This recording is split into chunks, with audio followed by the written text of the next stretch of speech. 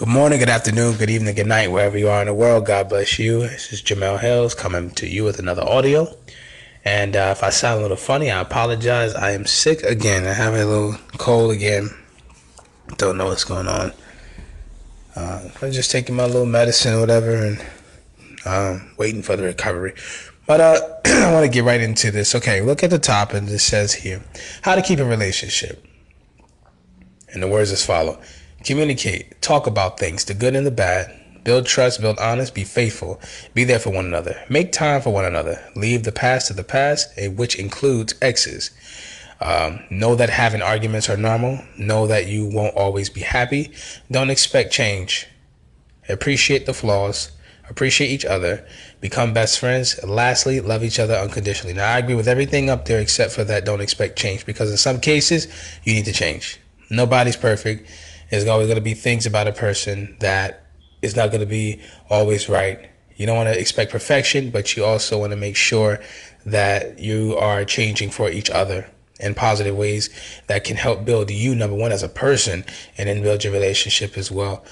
But I do want to follow to say this is perfect. This is nearly perfect, except for that one error that I just picked out. This don't exist anymore. So it does. In some instances, in some cases, you will find young couples out there that really are ancient-minded or very old school. It's very rare, but they are out there. I'm not going to say that they're not out there.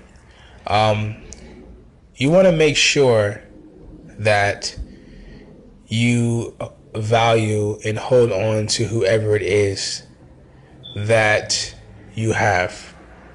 If you found someone that accepts you and loves you and is there for you and is real with you, you better hold on to them. Because there's no guarantee you're going to find another person like that. Everybody's unique in their own way, so you'll never find that one that was like the other. That's out. But if you find someone that completes you, that makes you whole, man, you better hold on to it. I don't care what people say. I don't care who's trying to break up your relationship. It's you in it at the end of the day. No one's saying to disrespect anybody, to hurt anybody's feelings or anything like that. But at the same time, you got to hold on to what's yours. Because out here today, love is very scarce.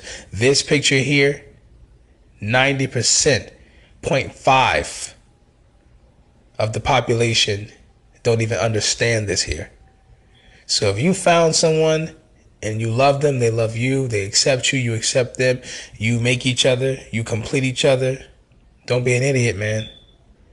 You let go of the right one if you want to. It might not be what you expected. Cherish and love each other, people.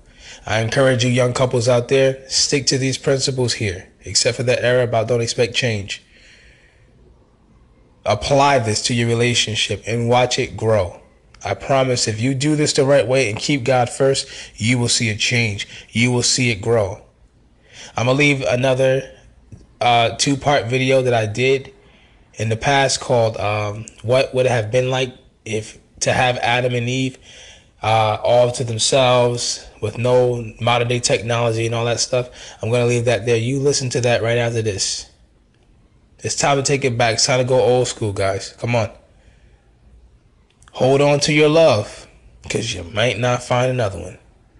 I'm going to say it again. Hold on to your love, because you may not find another. Peace, love, shalom.